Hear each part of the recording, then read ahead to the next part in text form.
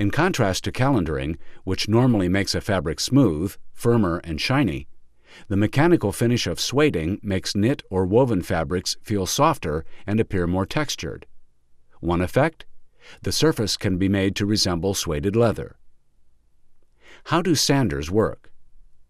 Fabric, open to its full width, is put in contact with one or more abrasive rolls that move at a much higher surface speed than the fabric. There are basically two types. The sanding action associated with the first type, the multi-roll sander, results from only surface or tension contact. The surface path for the multi-roll sander reveals that the fabric undulates under an idler roll and over an abrasive roll, then continues on to the next repeating sanding unit, so it becomes subject to a series of abrasive rolls. Where idler rolls are located affects the result.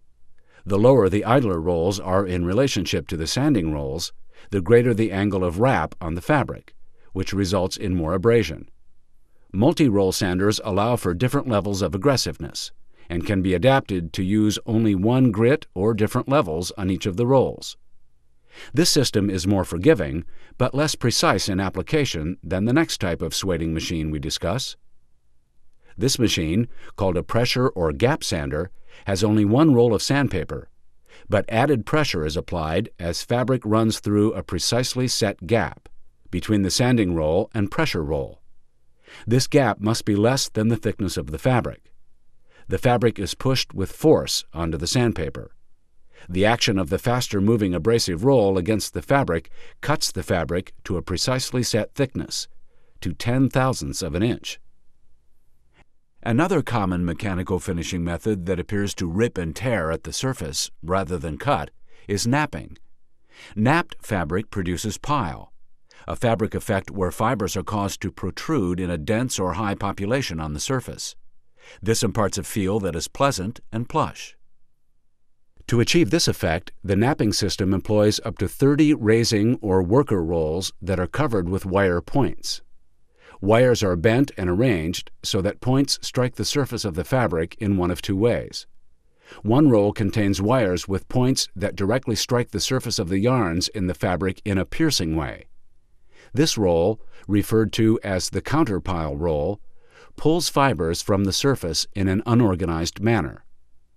A second roll uses the backs of the bent wire points to strike the fabric in a more combing manner. This roll, referred to as the pile roller, organizes the fibers that have already lifted from the fabric and makes them parallel.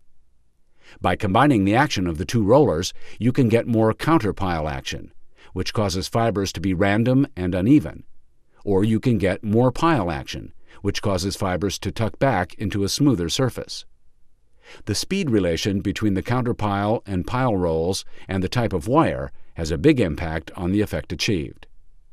Rollers can be in combinations other than pairs, producing single action, double action, and nappers for knit goods. To give napped fabrics a uniform and even pile height, random length fibers can be removed by shearing.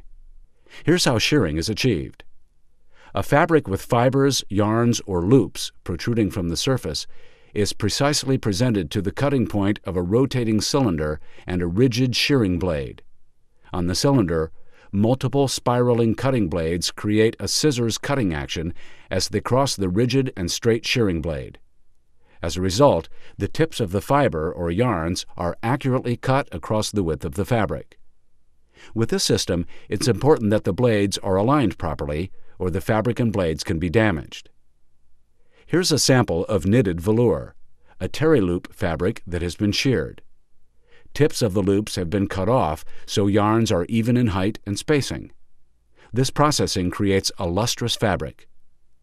More elaborate sculptured effects, where textured pile is high and low, can be produced when shearing machines are specially modified. The smoothness or texture of shearing, the piles of napping, and the sueded appearance of sanding are each effects that enhance the appeal of many different popular fabrics.